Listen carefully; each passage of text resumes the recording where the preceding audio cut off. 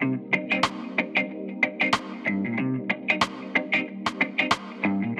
have a conversation on the topic From the Streets to the Internet and Back.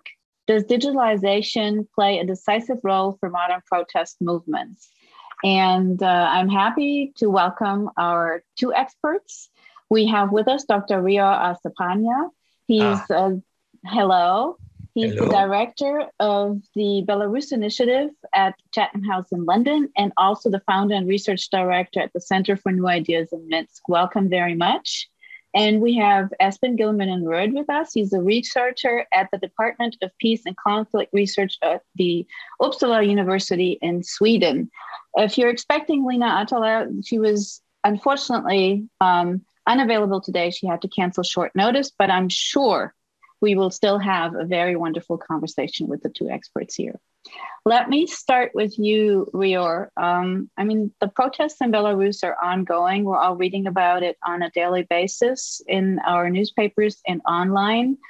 From the outside, just following it from last summer, it seems like the protests couldn't have reached the nationwide scale in such a short time span without social media. Can you tell us a little more how it started and developed and what role social media played or still play to this day? Sure, thanks a lot. Good afternoon, everyone. I think that even 2-3 months before the election day, it was obvious for many people that this election will be really unique. And even in June or in late of May, it was obvious that it will be very difficult for the regime to still have the same level of legitimacy after the election as it had before the election. So this election was unique for a number of reasons, and maybe social media is an important issue, but there were many other issues that I think that I should say and cover before going into speaking about the social media. And I think that I will speak about three main issues: Lukashenko's unpopularity, stronger involvement of the society, and the appearance of the new alternative politicians or candidates. And the first one, why actually this election was really unique. It was unique because Lukashenko lost it. And it was an important issue because all previous elections, he of course falsified. There were many frauds during the election day, during actually the election week, because in Belarus, the election day lasts for a whole week. But actually Lukashenko won previously these elections.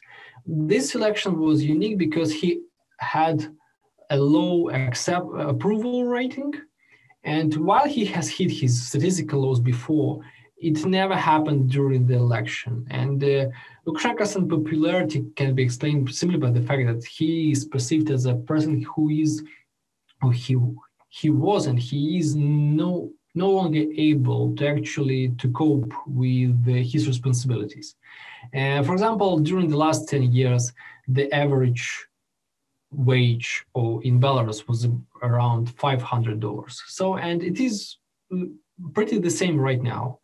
And in this way, despite all previous Lukashenko's promises, he wasn't able to deliver economic growth for the country. He was no longer able to actually to give people the sense that actually the country is developing. But what is maybe the most important issue was that he actually wasn't able to take adequate measures during the COVID pandemic, during the beginning of the COVID pandemic. And many Belarusians were left feeling that actually the state couldn't care less about common people. The authorities did very little to support people, to support businesses. I guess that many of you actually heard that he said many weird made many weird statements that sauna can heal the coronavirus, that actually you should drive your tractor and that will help you to survive during the pandemic. So there were many weird statements that made it very clear to the society that actually Lukashenko is not able to be present, and he's no longer able to actually to be responsible as a president.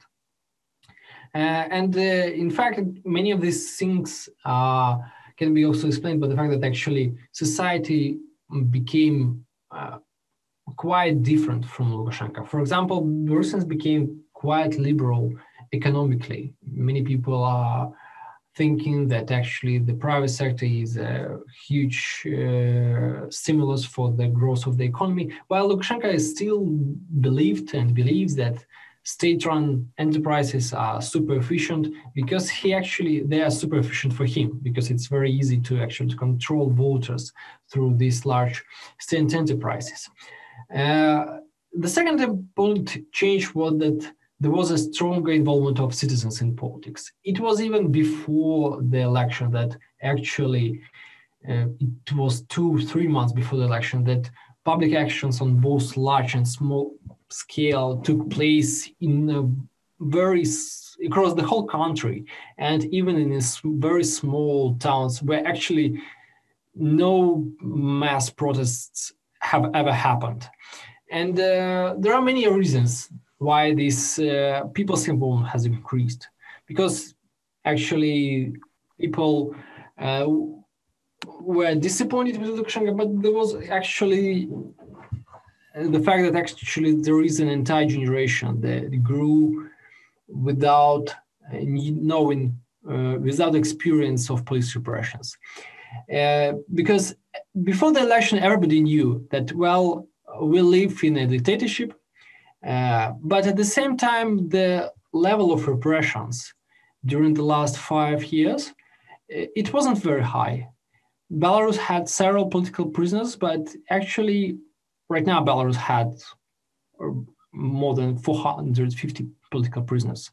But before the election, like 6 months before the election, we had like 1-2 political prisoners, and repressions in general were quite low. So people were not afraid to participate in politics during this summer, and that's why they became more and more involved. And now we can start speaking about this social media, and actually many people are very focused on Telegram, but I think that in general, internet played a huge role in Belarusian revolution. And we can start by speaking, for example, from YouTube, because in Belarus, mass media, they were actually dominated by the state. But internet completely changed it, and it was websites as Tutbuy, for example, which was banned 2 weeks ago, and YouTube that actually made all huge state TV stations, channels, in a way irrelevant, and many people became dependent, right? And many people just started, just started not to use their TV sets in their homes, and that started just this summer, and it was a huge change. And the second, of course, issue I should speak about it, of course, Telegram. It was the main tool that people used during the protests, and people are still using. And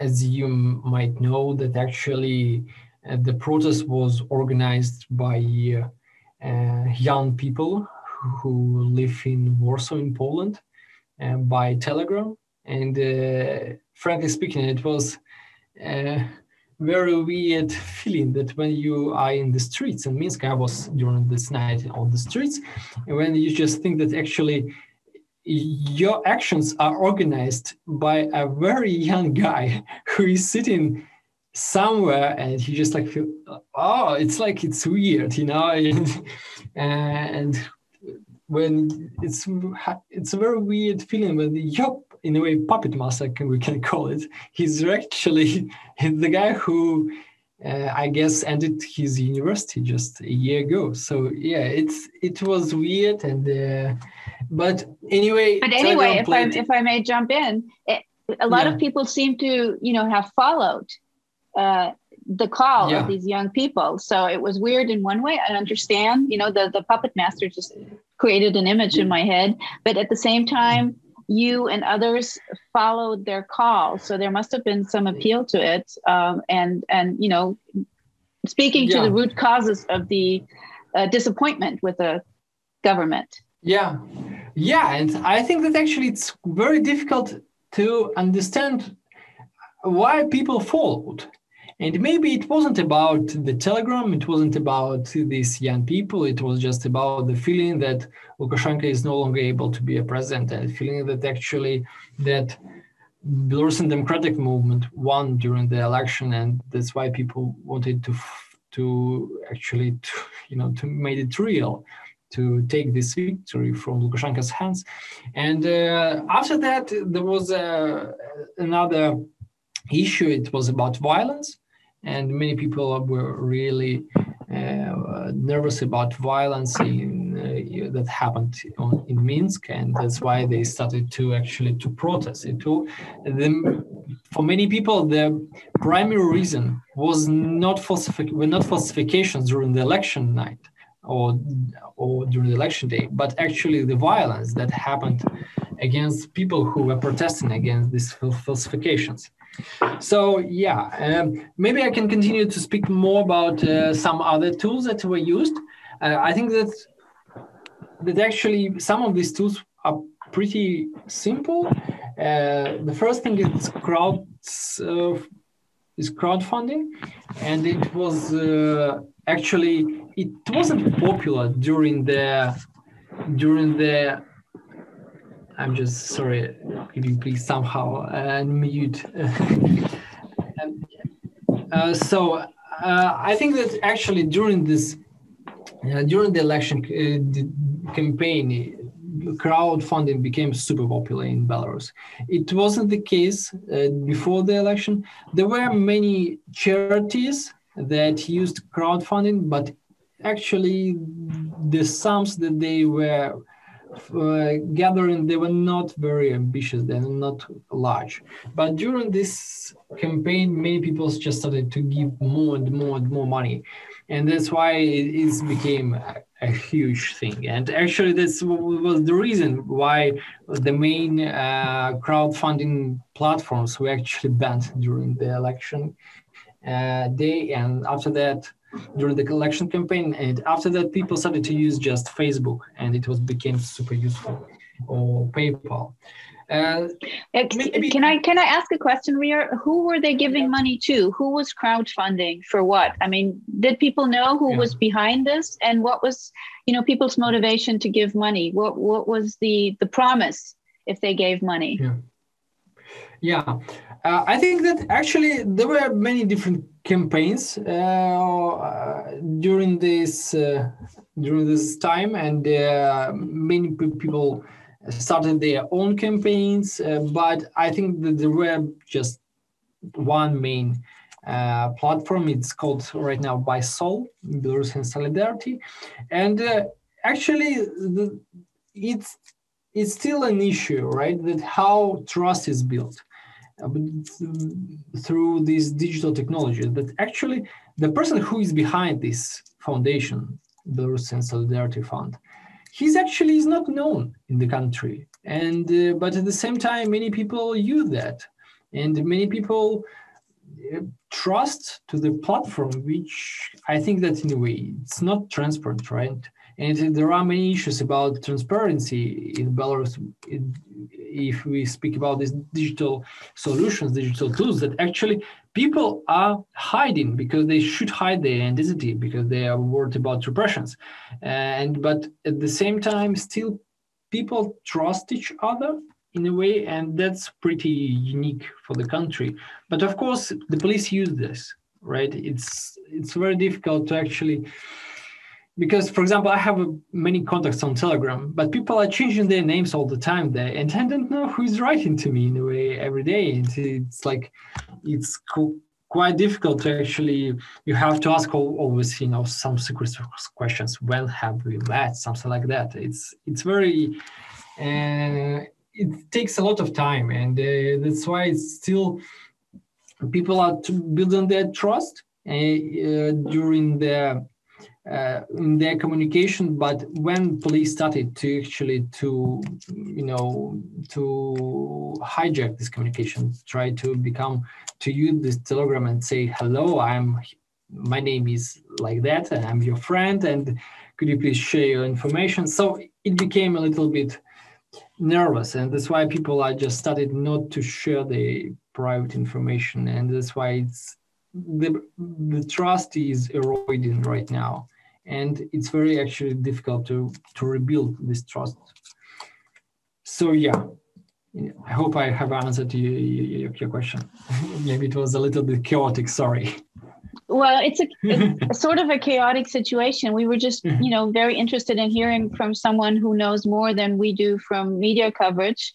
What I heard is that, social media did play a role, different platforms than some of us are familiar with, because we did hear about Telegram, which from a German perspective was, unexpected, because Telegram does not have the best reputation in Germany, because here other groups are using it, not the peaceful protest movement, trying to overthrow a government that stole an election from them, but it's sort of the right wing, group. So different countries, different media. That's very interesting, and YouTube, and also the crowdfunding. And what I understand is that because of security issues, people try and stay anonymous, but the state or the authorities are now using that, and trying to infiltrate the protest movement.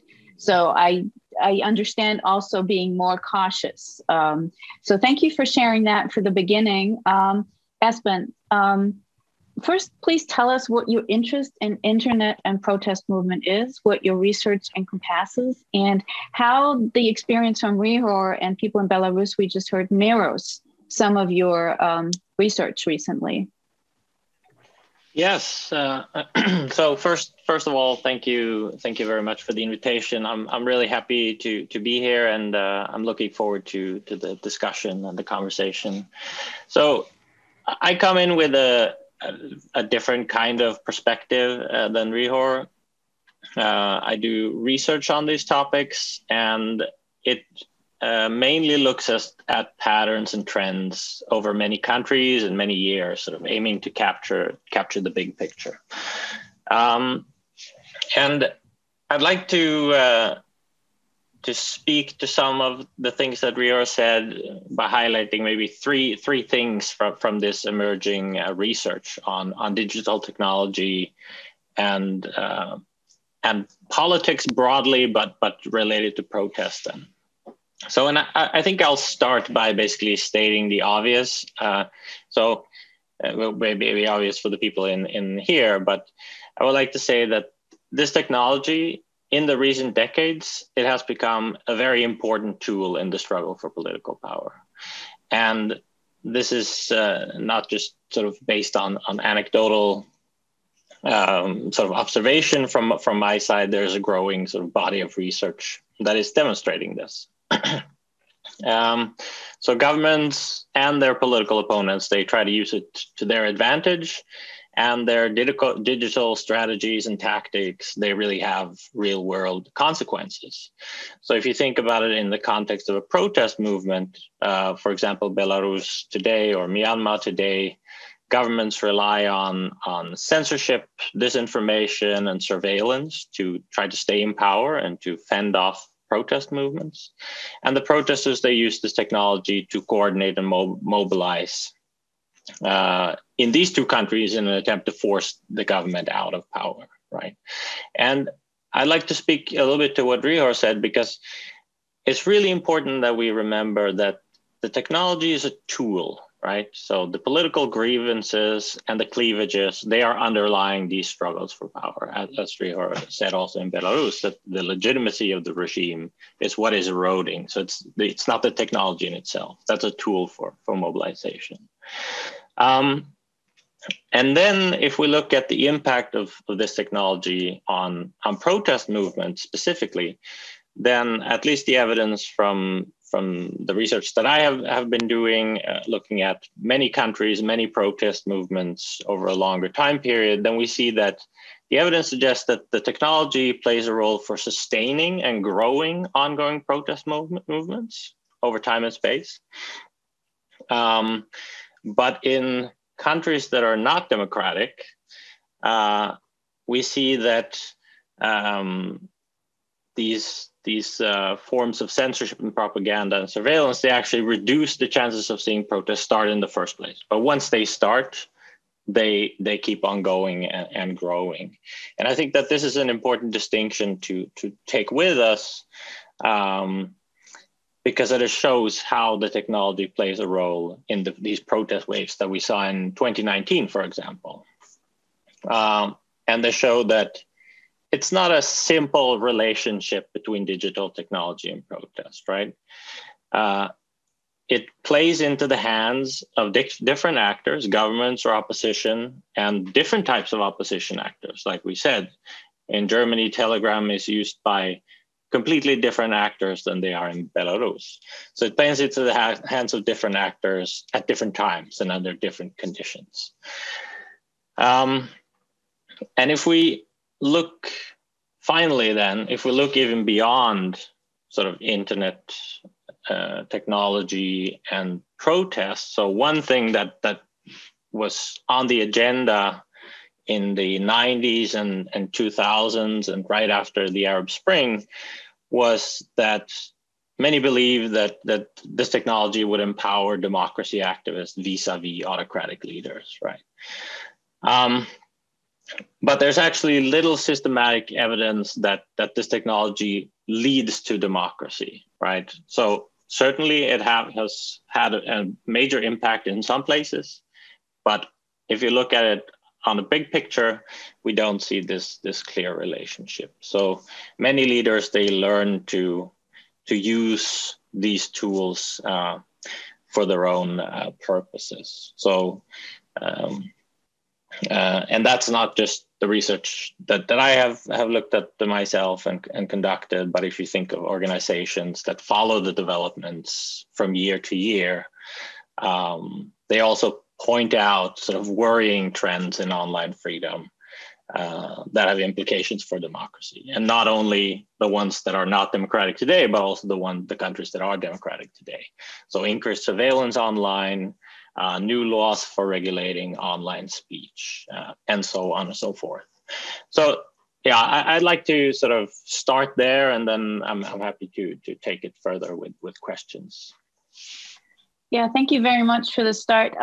I saw you nod at one point, Rio, and I want to get back to it when Espen mentioned that governments, let me phrase the question like this. Do you have a feeling that the current Belarus government was sort of taken by surprise by the use of some of these platforms that you mentioned, so that they weren't surveilling them enough and they weren't prepared for what happened, but now they are prepared? As you mentioned, they are changing their tactics. They're, entering conversations. And if they were taken by surprise, why did that happen? I mean, the Belarus government was before also known for quite tight surveillance, even though you said there weren't as many political prisoners as now. Or is the medium that you chose something that wasn't on their agenda, so they were taken by surprise by the medium that was used?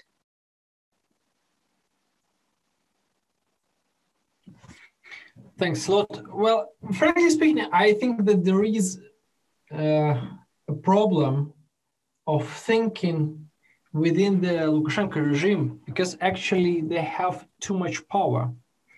And when you know that you can just shut down the whole internet, you start overthinking things that are happening on the internet.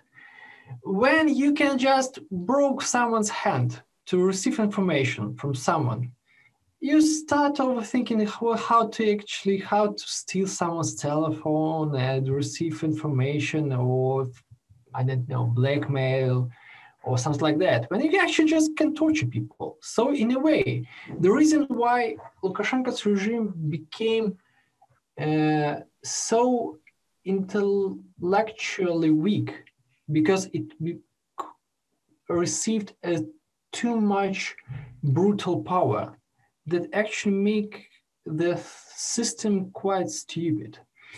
And I think that's the main reason why they were not actually prepared. Maybe the second reason, the second explanation, that actually no one was prepared. And it happened, for example, if we speak about the YouTube or Telegram, actually the growth of popularity of content that were produced by some Telegram channels or by YouTube channels, it happened too quickly, actually, to understand that. That's I think that was the second reason, a second explanation. What they're doing right now, actually, they started to do more surveillance. That's true, and they are quite well successful in that. But at the same time, I should say that without brutality, they would fail. But with brutality, with using tortures, it actually, yes, it's super easy, to receive more information from people. And that's why they just, for example, we had many issues about telephones, and that actually, when you are arrested, they just say to people who are arrested that they should unblock their telephones. And people just unblock them because they have no choice. There are no super, difficult technologies if you can just force people to unblock their telephones. That's why I think that despite all this fact that I mentioned, that despite saying that they are becoming more a little bit, specialized, more smart about the surveillance, about checking some trends on internet, the main reason why they are successful in the repressing process is not about how smart they are, but actually how brutal they are. Mm-hmm. Espen, you've done a research over, I think, more than 60 countries you mentioned, and I'm sure it's different in every country that you've researched, but are there some trends? Because we've seen more politically motivated protests in the last decade. We've seen more online protests that are then taking offline. Or is it sometimes also the other way around, that the protests are starting offline on the streets and then they're taking online? What's the trend from your research? Because in Belarus, it seemed to be like a combination. There were like root causes, root grievances with the government. It was a trigger moment, the elections, combined with the COVID disappointment, the response from the government, as we already said. And then there was the availability of some platforms, and that mobilized a lot of people to go out on the street. But does it also happen the other way around? People are on the street and then they're using social media? Yes. So good question. So this will be more speculation from my side on this point, but I think that there is there's going to be a lot of back and forth with going online and offline with these protests, and it's going to have to do with the resources that the protest movements have. Is going to have to do with how dangerous it is to go out into the streets, right? Like the type of brutal crackdowns that we're seeing in Belarus and we're seeing in Myanmar is going to make some people are going to go out anyway, right? But it's probably going to mobilize a lot more people, and many of them may not want to go out into the streets, but they can still use their digital tools for activism, which is not as visible. But I think also it's important to remember that that we pay attention not only to what is going on in the streets. So what's going on in the streets is what is most visible to us, right? And it's a very strong symbol, especially when there is violence involved. But these types of protest movements, they have many different elements, and they have many different tactics that they are using. So there are petitions, and there are strikes, and there are sit-ins, and so on and so forth, and down even to smaller actions. Right? In some countries, they paint their roofs in a certain color, or they have light sort of turn off their lights for some periods of time. Right? We all know these different tactics that are still visible, but not as dramatic or not as visible as a street protest. So I think that that was a long response to your answer, but I think that there's a very dynamic relationship here between what's going on online and what's going on offline. You've already mentioned, some of the violence, state-inflicted, Myanmar, the crackdowns in Belarus and in other countries. The question I was wondering about in preparing this conversation is, how can protest movements prevent or counter this violence that is then also taking online? The threats, the hate speech, and not have that endanger them even more or break down the protests, if they use online platforms or tools. Any experiences from some of the countries that you studied?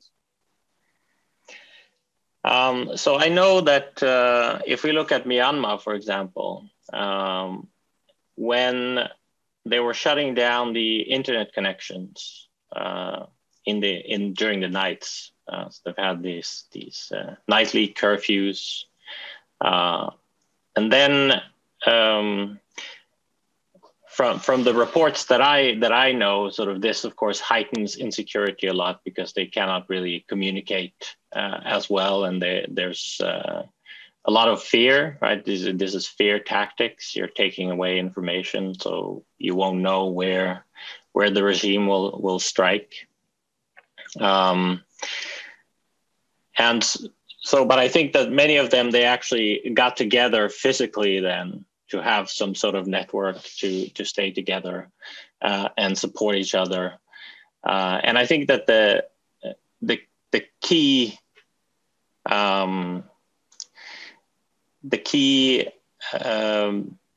sort of way to not have violence escalate is to stick to the non-violent discipline, right? Which is extremely tough, and it's almost impossible to sort of say that, right? In these types of contexts where there is so much violence against the protesters. But if you look at some of the research that is being done, we also see that the more violence is coming out of the protester side, the worse the counter violence becomes from the government. So that's sort of one way to keep the violence maybe at a low level. Although in some countries, if you look at Myanmar, I mean, the violence has been very high. There's been a very brutal repressive crackdown there, despite that the protesters have been nonviolent overall. So I think that's one good reason to stick to the nonviolent discipline. Of course, where the line is for what is nonviolent in a situation like this is quite blurry, right?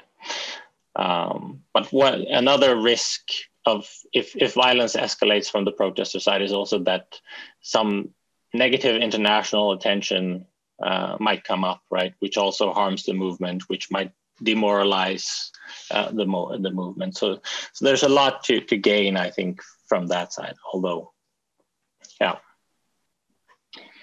Leo, you mentioned, some of the brutality of the Lukashenko regime, and we've been reading about, more and more arrests and political prisoners. We've been reading about more people leaving the country and trying to keep the protest up from outside. What do you think could be the role of some external actors to sort of mediate in this environment? Also, respecting some of the internal fears that people have, and maybe influencing the dialogue also online, towards a more, how do I say that? Like finding results, finding solutions to the situation? Or is that something that only can come within the Belarus population and government? The EU just had new sanctions on Belarus. Does that help, or does it make it more difficult for the protest movement?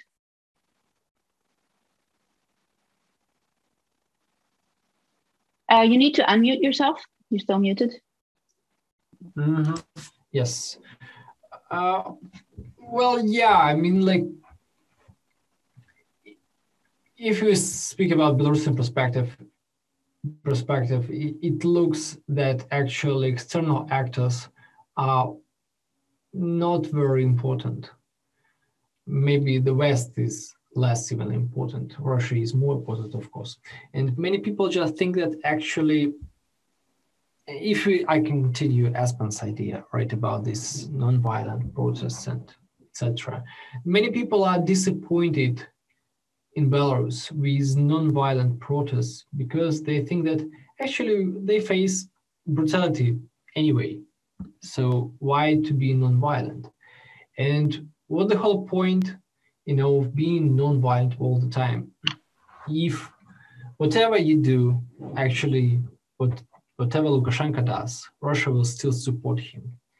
Whatever you do or whatever Lukashenko does, the West will not be able to do anything with Lukashenko or somehow, help you inside the country. That's why many people are right now disappointed with non-violence, with actually seeing that while being super non-violent, actually, Belarusian Revolution was really nice. I mean, it looked very nice, all these women marches, it looked fantastic. And I, as participant, I saw it, it was really great. It was nice to see, but at the same time, it's obvious that the revolution has failed. And it's obvious that many people have died despite being non-violent. Despite being non-violent, we have hundreds of political prisoners and thousands went through tortures.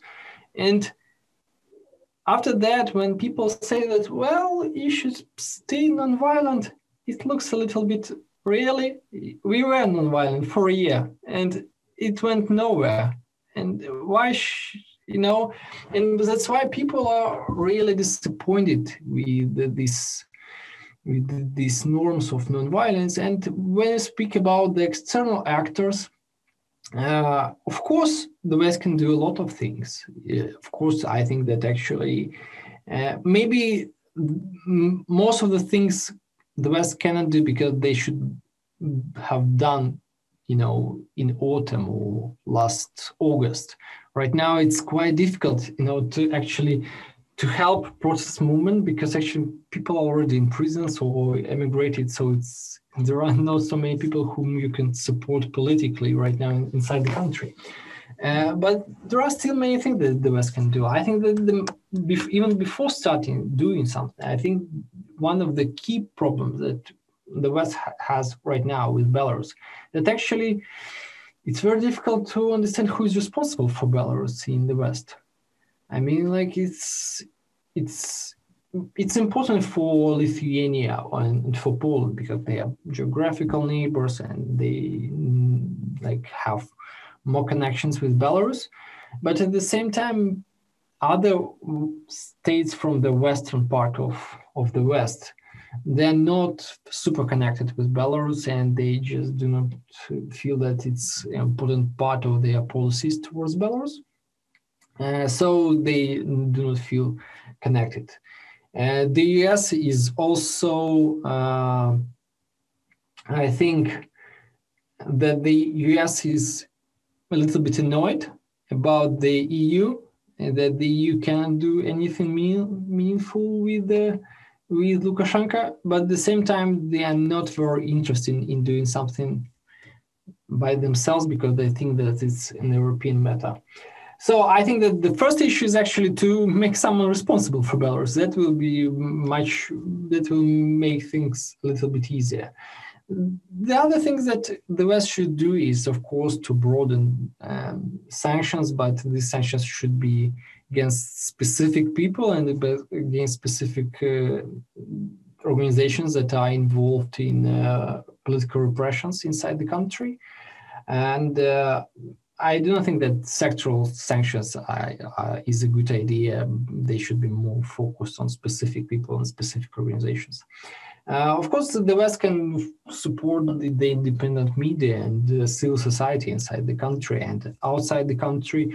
And that's, unfortunately, it needs a lot of money right now. Because, for example, the most popular website, which is Stood By, which was banned 2 or 3 weeks ago, it's quite huge, frankly speaking. It was the most popular website, and it has or had 250 workers there. So right now, many people just don't know how to actually to support that. You know, you should pay for 250 people. It's like maybe the West doesn't have enough money for that, and that's a huge dilemma, huge challenge. Of course, many other things that should be done is just to support political movement that Belarus has. It's like, I think that it's very important that Svetlana Tikhanovskaya has so many meetings with presidents, with prime ministers in the West, and it's really great.